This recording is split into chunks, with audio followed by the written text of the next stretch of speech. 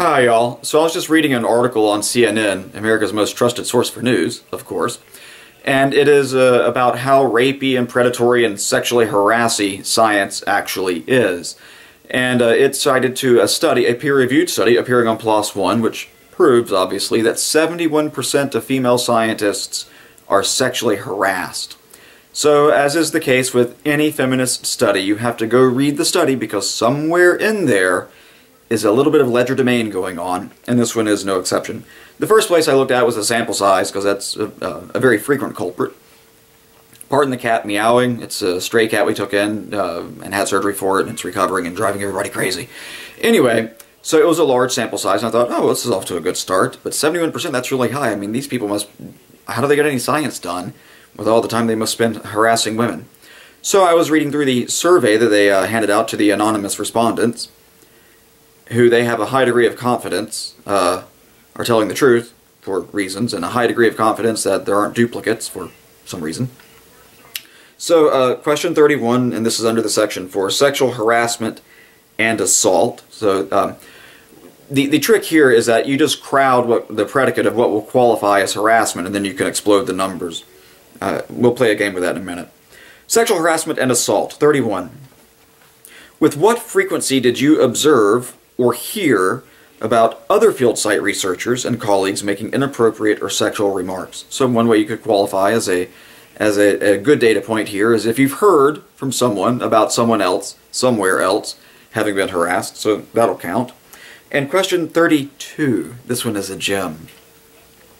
Have you ever personally experienced inappropriate or sexual remarks, comments about physical beauty, cognitive sex differences, or other jokes at an anthropological field site? If you had more than one experience, the most notable one to you. Yes, no, I don't know. If so, who is the perpetrator? Someone superior in rank to me, a peer, someone inferior in rank to me, or someone unaffiliated with the field site, local resident, law enforcement, some visitor. So it doesn't even have to be another scientist. It could be some random Joe off the street who's done it to you. Had a bar nearby, I guess. I mean, I don't know where you're running into all these cops. They don't sit around anthropological field sites, I can tell you. Anyway, so I would be surprised to learn that, particularly among the social sciences, that discussions about, what was it? Cognitive sex differences would arise, that these kinds of discussions would arise with some degree of frequency, particularly given that there are cognitive differences between men and women. They're not particularly large, but they're still there, and it's an interesting topic.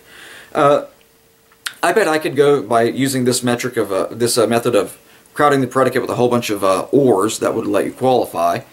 That's ors, not whores, for any feminists out there. I said ors, not whores. So you shut your whore mouth if you go to say anything rude. Anyway, I could go to, I don't know, like a dog pound and ask women there if they've been sexually harassed. I could put this in a little survey, and under the sexual harassment / assault section, I could ask them, have you ever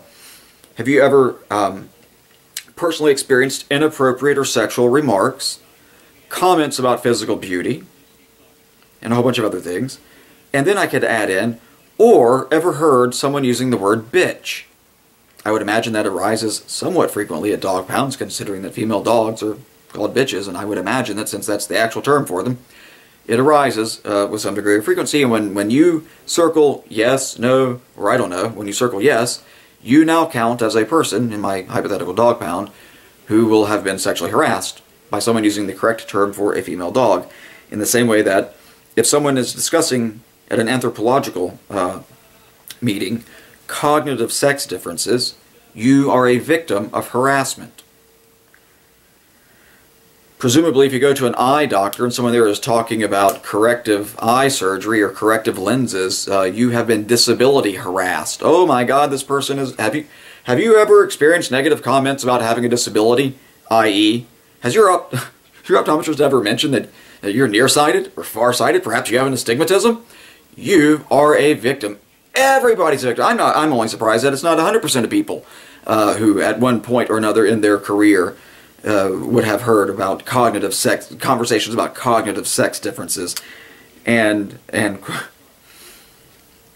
and whatnot. I mean, that is astounding that there are 29% of female scientists, social scientists, who have never been exposed to a conversation about cognitive sex differences. I mean, that is shameful they haven't had discussions about that. It is a topic. What are you studying when you take all of your life sciences and your psychology and whatnot?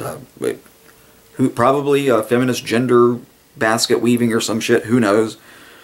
Anyway, I just thought that I would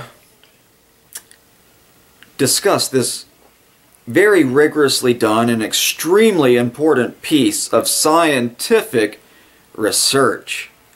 Have a great day.